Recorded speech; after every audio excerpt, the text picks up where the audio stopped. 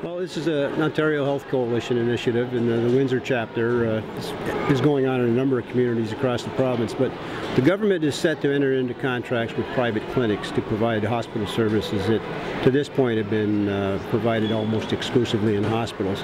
And the result of this, from our experience, is that it results in fees to the client or the patient that are not really permitted under the Canada Health Act.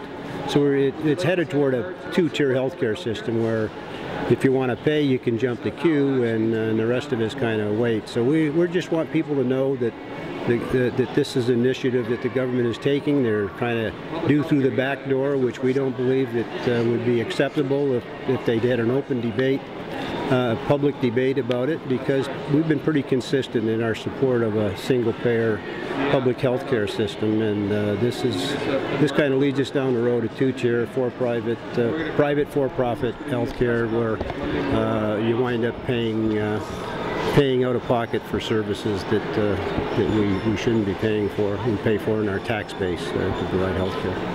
Well, we're hoping that there's still an opportunity to get the government to stand down. They've made the regulatory changes, but to the best of our knowledge, they've not entered into any contracts yet to actually farm the services out. So our message to them is going to be that we've done some work to gauge the support of the public of this, and the public is not in support of what you're doing. In fact, they're very much opposed to it, and we think you should try and convince them politically to stand down from taking any action on it and leave things. I mean, look, we don't deny that there are things that could be improved in the healthcare system, but you do it by increasing capacity, train more healthcare professionals.